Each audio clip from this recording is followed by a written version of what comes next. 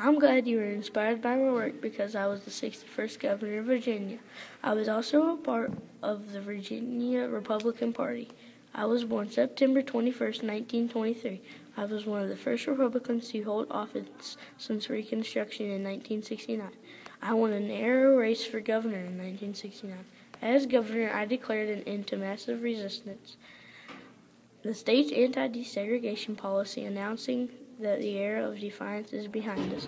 I was announcing the Mountain Valley Republicans who began stateside support in the 1950s in opposition to the Byrd Organization and its support of public schools desegregation.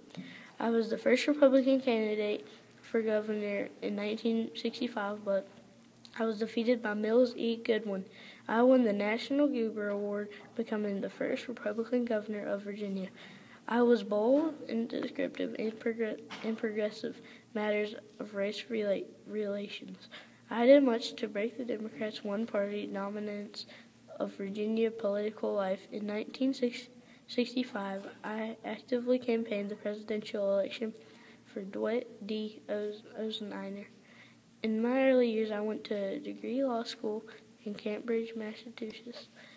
In 1970, I began terms as governor of Virginia. In 19